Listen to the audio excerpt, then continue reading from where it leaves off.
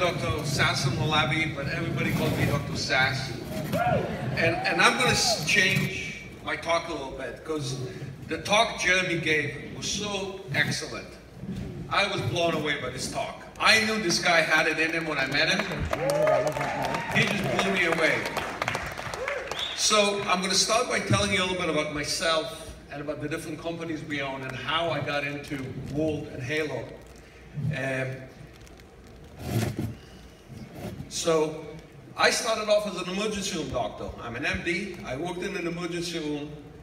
And right away when they started talking to me about HELO, I thought, wouldn't it be great if all those patients that showed up in my emergency room, dead on arrival, without a pulse, and with no breathing, and the ambulance driver just said, we found them in the street, here it is. Wouldn't it be beautiful if they had a device that would tell us what was the cardiac rhythm 2-3 hours, 3-4 days before they showed up in an ER? Did they have some kind of arrhythmia? Was the potassium high? How many more people could we save if they were wearing that device? If they showed up in my emergency room and they couldn't talk because they were unconscious, but I would take the device, I'd plug it into some kind of a monitor and get all this data, what we call big data these days. And I started out in emergency medicine, but I was fat. I was obese actually. And I started a journey in weight loss, eventually became board certified in bariatric medicine, which is weight loss medicine, and also in anti-aging medicine. And my journey in medicine really took me into business and not the other way around. I started a company called Smart for Life, where we produce healthy products that are low in sugar, high in protein, high in fiber. And we've been doing very well with that line. And I really believed in delivering food and nutrition would be key to making people living healthier and better lives. I also started a company called Straight Medical Lab, which Jeremy used to work for. Jeremy was my employee. I think I'm going to be working for Jeremy going forward. and you know what? I'll tell you a story about Jeremy. He did a conference in Louisiana. And I don't know how many of you are in medical sales, but it's one of the hardest things to sell because doctors are busy. Some of them are just pain in the butt. And Jeremy would never, ever give up. I would talk to doctors and I would say, this guy is never going to buy anything. And Jeremy would sell them. But this company was one of the companies Jeremy said no to because he saw something bigger and he moved on. And I was friends with Jeremy on Facebook. All of a sudden I see him in Dubai, I see him here, I see him there. What is this guy doing? And Lydia came up to me, because I only talk to Lydia now. She's much better looking than I am. And she told me, you gotta look at this device. And I said, no, I hate network marketing, leave me alone. And then Ken and Tara came and they literally shoved the device in my face and said, you gotta use this. You gotta look into this. And I looked into it, and I knew Jeremy was already involved. And the fact that I saw what Jeremy was doing got me involved in it. And this device is revolutionary. I don't think any of you understand what's happening in the world right now. There is a revolution in the world happening right now. And I'll talk to you in a few minutes about it.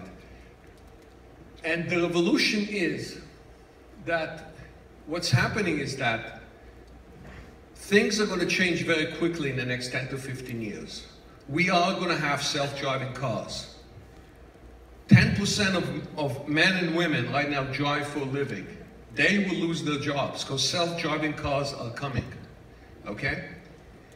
The other thing that's going to happen is that when I'm in a nursing home, a robot is going to change my diapers, okay? That's what's going to happen. I know some of you think it's crazy. That is what's going to happen.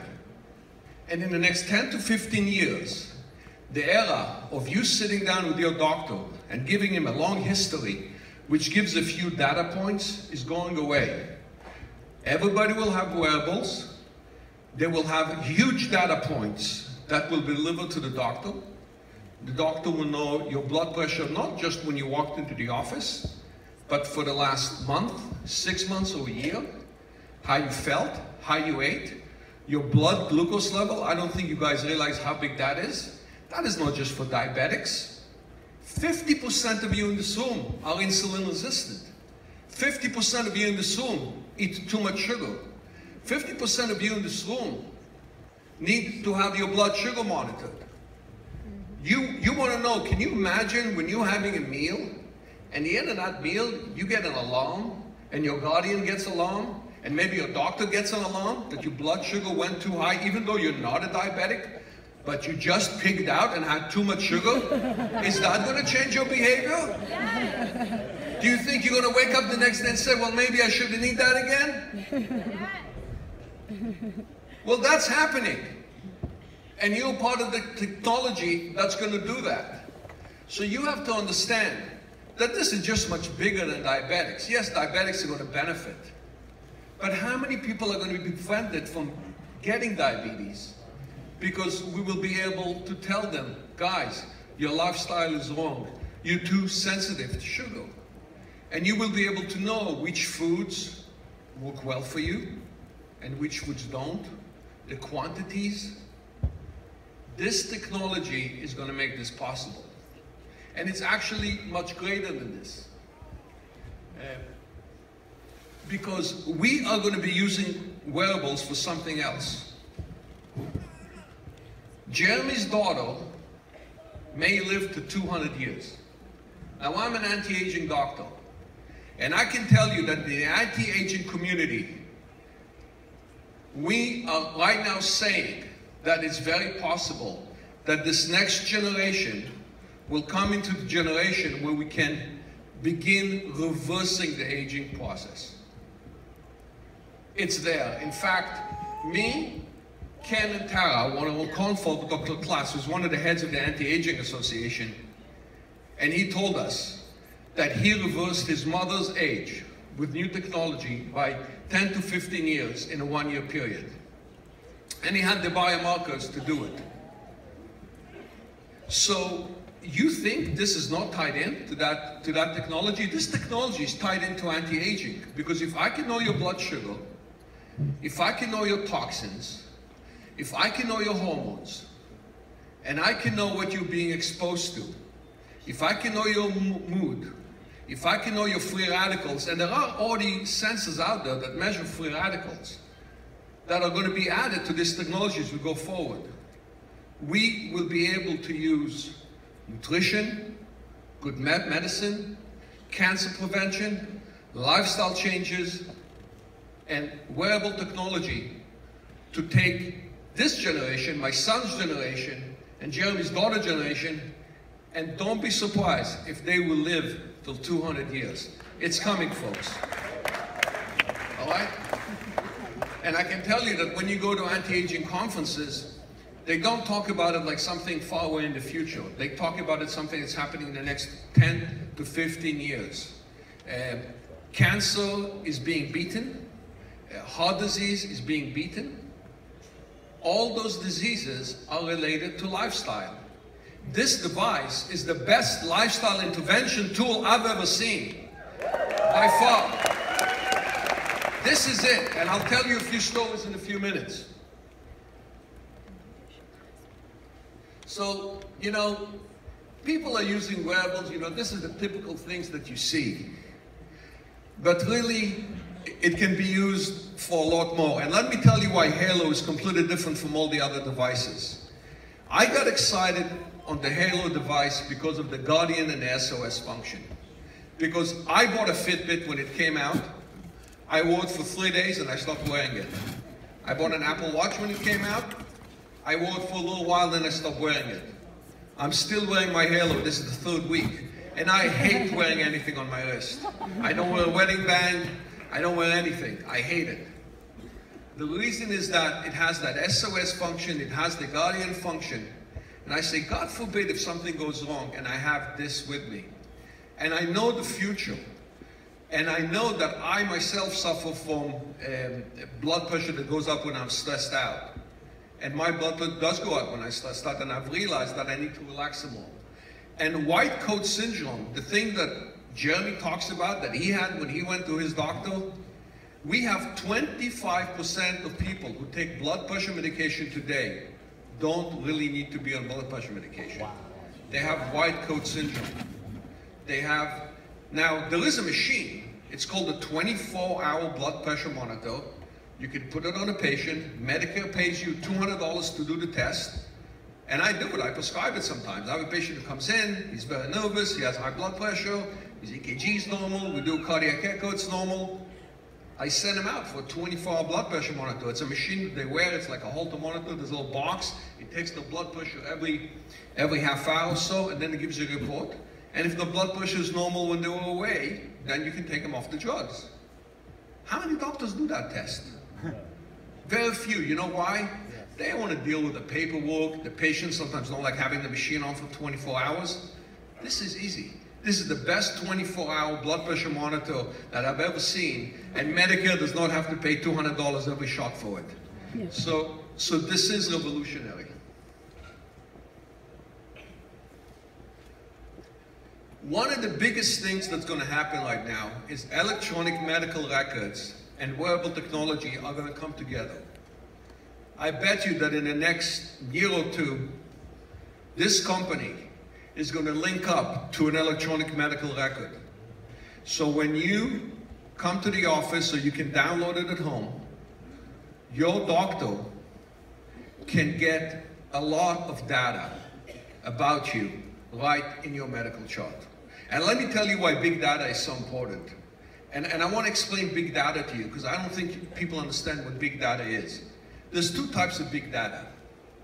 Big data for an individual. So when you go to a doctor, he measures your blood pressure, has an EKG, maybe does 50 different blood tests on you, right? And maybe a few other parameters. So there are 70 data points. Your hemoglobin, your cholesterol, just you get out of the 70 data points. Do you know how many data points are really in your body? Do you know how many different measurements we have to do in order to find out the health of an individual? Somewhere in the range of 1,000 to 10,000. No doctor brain can process all that information, ever. This is going to have to go to artificial intelligence, and the data points that are coming are going to have to come from a wearable device. And don't be surprised if these devices get a lot more sophisticated, with something maybe embedded in the skin that transmits out, that measures much more sophisticated measurements. Those data points have to be delivered to the doctor so that the doctor understands all this information and gets a very simple summary based on these thousands of data points. So that's one type of big data from an individual. Then there's big data from a big community. Imagine a city all of a sudden has a flu epidemic. Well, if we are collecting data that is HIPAA compliant, meaning we're not collecting the patient's name and information, we'll find out that all of a sudden 15% of the population has developed a fever. Well, that's an alarm. We will know that a flu epidemic is beginning before it ever begins.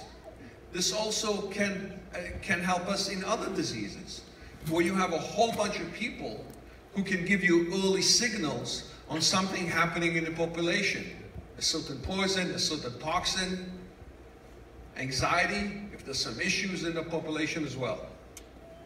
So we know that these devices are here to stay, period. All right? If you think this is a fad, it's not. If you think this is in the early infancy of what's happening in the medical devices, the problem is that I'm a doctor, and doctors have not woken up to these devices. They still don't understand what they do. You sitting in this room obviously have. So you're ahead of the game, and you really are pioneers. This device that you are wearing right now and talking about should really be on everybody's list in this country in the next 5 years, because those data points are so important, and you will make it happen.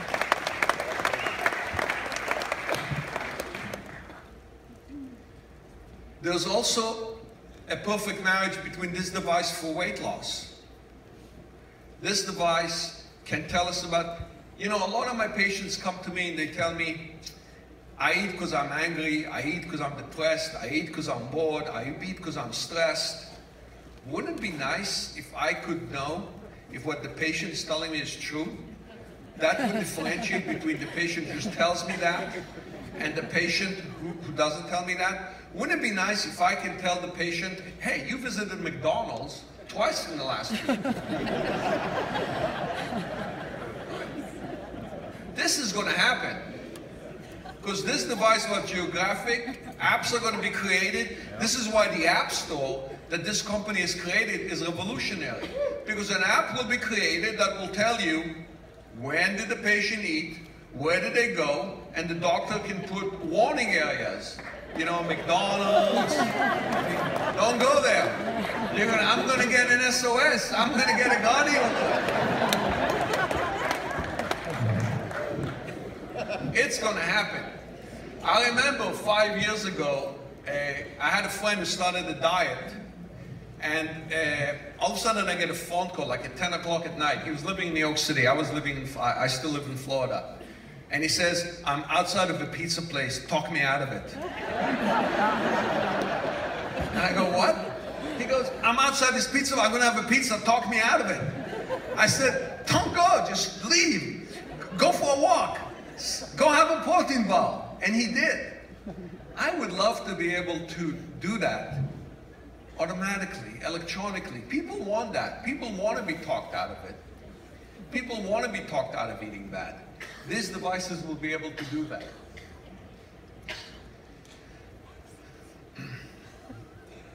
The other thing that you have to understand is that patients want to take back their health.